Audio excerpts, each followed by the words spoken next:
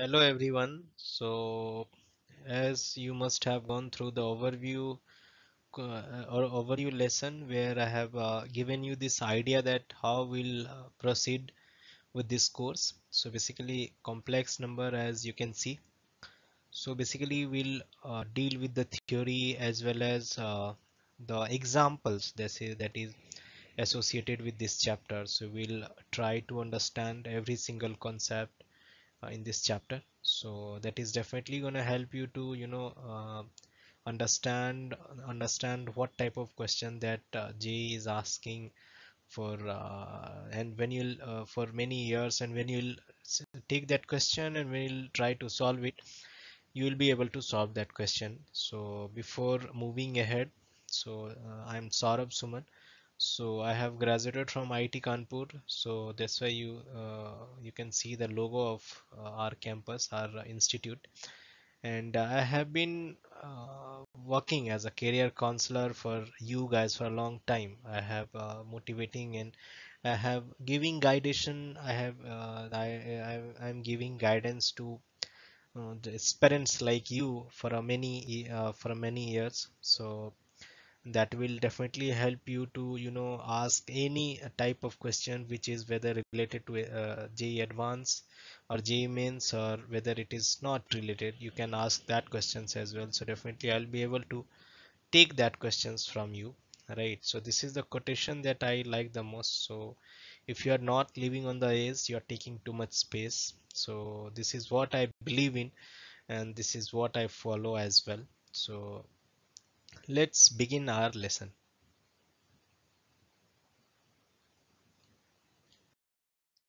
So this is a brief introduction about me. As you can see, I have graduated from IIT Kanpur in 2017 with major in mechanical engineering, and I have done minor in aerospace engineering as well. So I have studied both the courses, and after that I have worked as an engineer in R&D department for almost a year, and currently I am working as a senior engineer. Right, and in 2018 I have given GATE, and then I have qualified it as well. And apart from that, my achievements, you can read it over here, and for further information, you can visit an academy where I am teaching as a star educator, and you can look into the courses that I have already created over there. So this is the username that when you type on that platform on academy, you'll get my profile, and you can there see my courses. All of the courses are free, so you can go and join. And if you like this, definitely do share that courses with your friends, those who are preparing along with you, so that even they can get help from that courses. So definitely my principle for designing this kind of courses is to help you to sell you through JEE Mains in advance. So in JEE Advance, I have scored 99 out of 120 during 2013 examination. So that has given me a lot of perspective about mathematics, that what type of questions that JEE is asking, because I did a lot of analysis during my preparation, and that is gonna help you to understand the pattern that JEE Mains and JEE Advanced is following. So you'll get that advantage from me. So just subscribe my channel, and you'll get to know about my courses, and whenever I'll upload a lesson, whenever I upload a video, you'll get that notification. Just press the bell icon that is there on YouTube, and so that you don't miss any video. So I'll make the continuous video. It may happen that in a week I will be able to record only 2 3 videos, but I'll try to record as many video as you require, so that you'll be able to at least cover the maximum chapter by the end of this year. That is for those who are going to sit in 2019, even they'll have this advantage to uh, tackle some kind of problem that is there for mathematics, right? So we'll discuss all these things. So let's move on. So okay, we'll start from here. So as you can see, we'll be dealing with complex number. So basically we'll try to understand it. First we'll try to understand the basic of complex number. So what is it and why do we require this chapter, and how do we use it? So basically we'll understand every single thing. So let's start with the basic. So as you can see, there is this equation, as you can see, x square plus 1 equal to 0. So this is a basic equation that if somebody says that you have to find the solution of it, basically you have to find the real solution of it. So what you are gonna answer to that question? So that's why, as you can see over here, I have written that is there any real solution. So just think about it, whether is there any real solution available for this equation x square plus 1 equal to 0. It's a very simple equation, so you can think about it. And the answer is obviously no. Uh, there is no real solution. I'm talking about real solution. I'm not talking about the solution only. So real means there should be a particular x which will satisfy this x square plus 1 equal to 0, and you will not be able to find any such x, because of the reason that whenever you will take any x, this quantity will be positive, and positive plus another positive one is also a positive quantity. Positive sum of two positive quantity will never be zero. That means there won't be any real solution. So that means that one thing is that you cannot solve this equation, but generally we do have a solution for this kind of equations. That is where the concept of complex number comes into action, right? So in order to solve such problems, complex number was introduced, obviously, because if you are not able to find the real solution, that doesn't mean that we cannot solve this equation, right? So definitely we'll solve it. So now you must have understood that why we required complex numbers, right? So now we'll see the basic definition of complex number. So what is the basic definition? Just put it down, just note it down, the definition, then we'll understand it. So any expressions of the form a plus iota b, as you can see, where a and b belongs to real number and I square is equal to minus 1. Just consider it as a variable, and it has a value. So when any expressions is in the form of a plus iota b, where a and b, as you can see, belongs to real number and I square is equal to minus 1, then we'll call such type of expression as complex numbers, right? So this is how we write the complex number, right?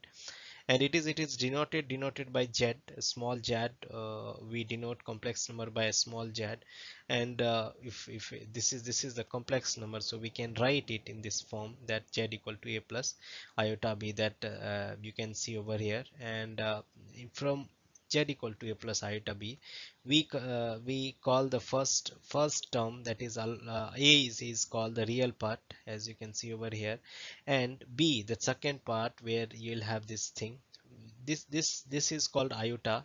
So you must be aware of that this one is iota. That is again a mathematical denotion. So iota, and its value is iota square equal to minus 1. Just you just have to remember that, right? So and b, in this expression z equal to a plus iota, which is a denotion of complex number, a is called real part and B is called the imaginary part. As you can see, just highlight it in the copy that you have, that you are writing, so that whenever you will see the definition, you will just observe these two parts, and you will move ahead. You don't have to read every single things. That is if A is real part, then we can write a as real part of z, because z is the complex number that we have denoted, and b is the imaginary part, so we can write like this thing, b equal to image of imaginary part of z. That does imply that.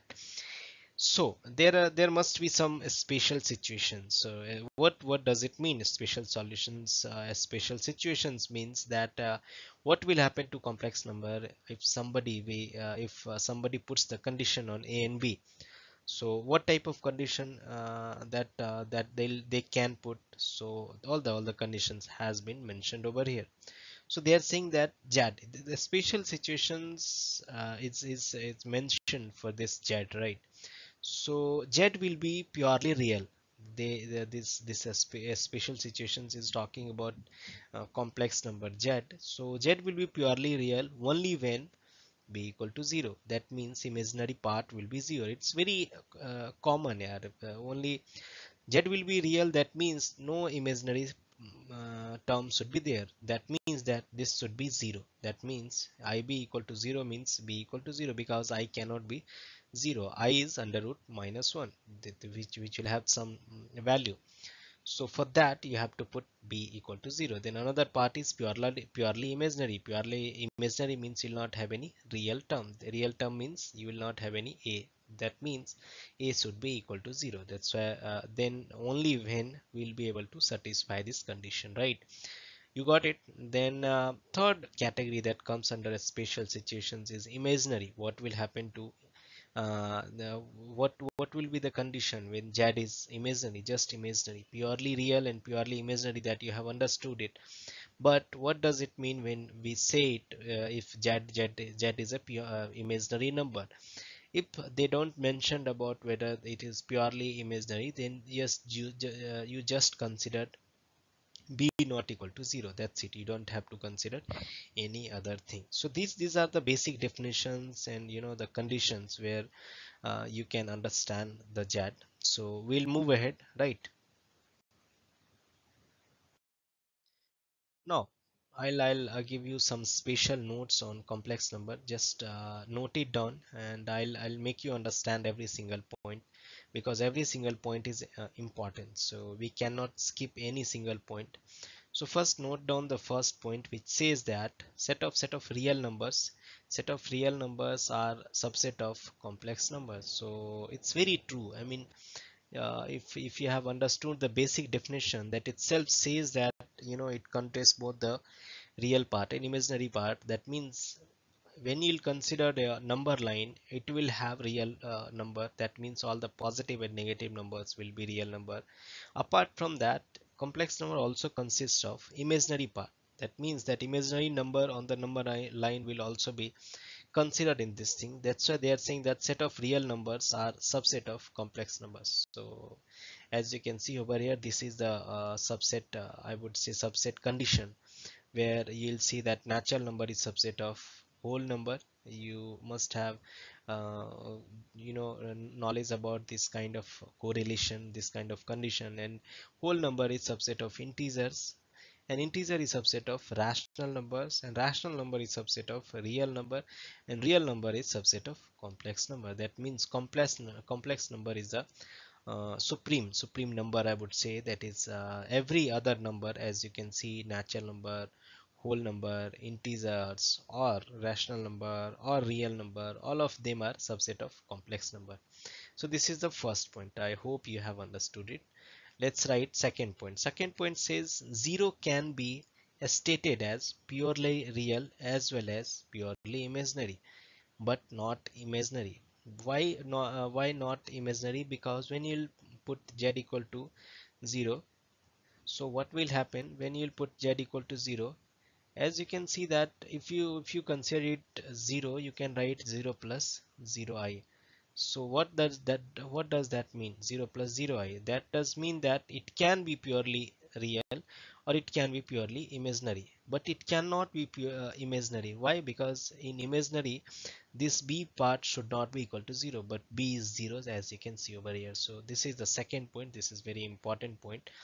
And third point I would say is I equal to under root minus 1, that I have already let you know that what is the value of I square, iota square, and is known as imaginary unit. We call it imaginary unit. I is called imaginary unit, and I square equal to minus 1, that I have already given to you. So and I cube is minus 1. So just calculate it from this expression. You know this thing.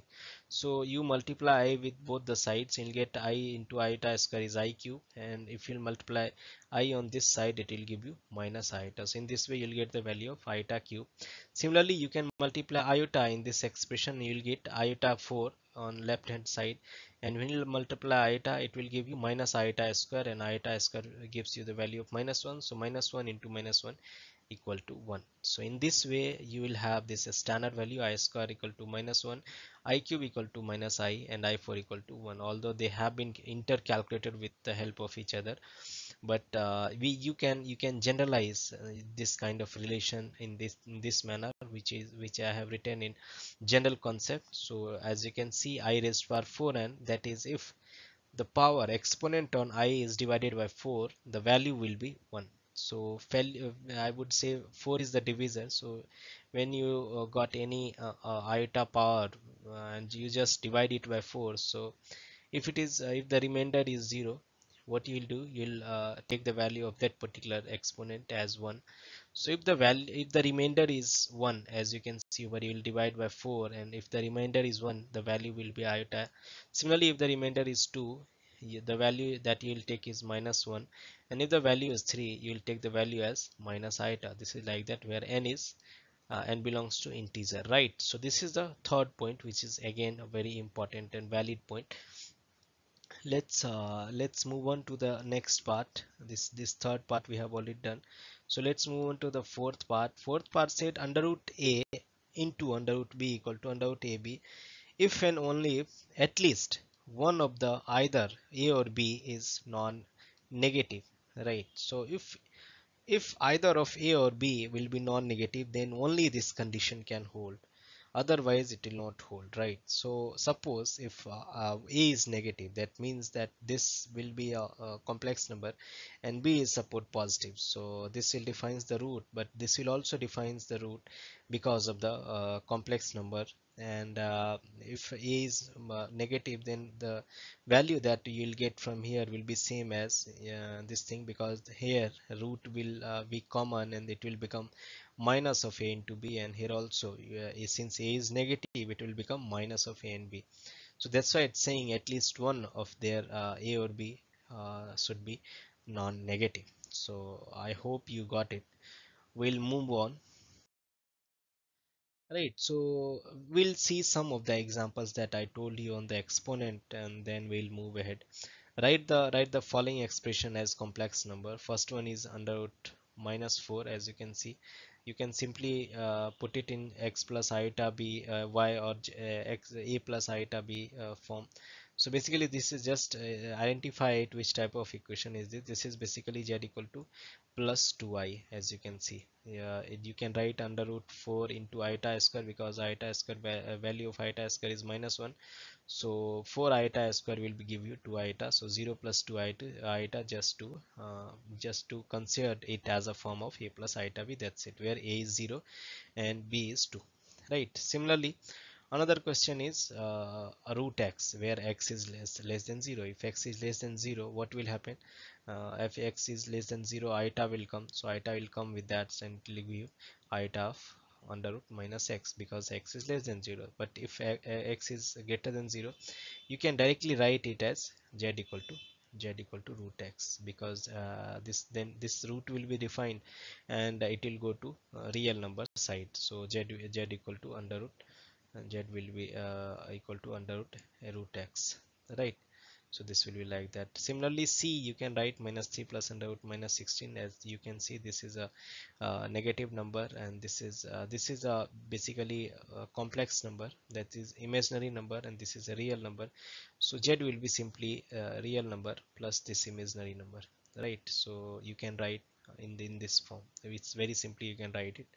Another example which is based on the exponent that I just told you, just you saw it in the properties. So find the value of iota raised to power 41 plus iota raised to power 24 plus iota raised to power 15 plus iota raised to power 7 plus iota raised to power plus 1 by iota raised to power 1 by 17 plus 1. You just have to find. You will just calculate the value individually. You will divide it by 4. So when the remainder is 1, what is the value? Value is iota, or you can just directly put iota 10 into 4 square. This value will be 1, and this will be iota. Similarly, you will put it like this, and you will get the value of iota. Similarly, you'll put value like this. You'll just break it, and you'll get the value. And similarly, you will break this thing, 1 by iota 17 is to iota raised power 4 raised power 4 into I. This value becomes so on. You'll get 1 by iota. Just multiply iota by both numerator and denominator, and you'll get minus iota for this thing, for this term. And when you'll calculate the whole, all the term, you'll get iota plus 1 minus iota plus 1. So 1 will get cancel. It will finally give you the answer as minus iota, as you can see over here. So I hope this is clear to you, and you can solve it by yourself, because I have made you note down the whole points that is used to solve this problem. So thank you so much guys for watching this video. Just stay tuned with my video. I'll upload another one, and then please do subscribe my channel so that you can get the, and press the bell icon so that you can get the early notification of my video whenever I'll upload it, so that you don't miss the chance of any kind of gap between the theories and between the concepts. So we'll meet soon. Thank you so much.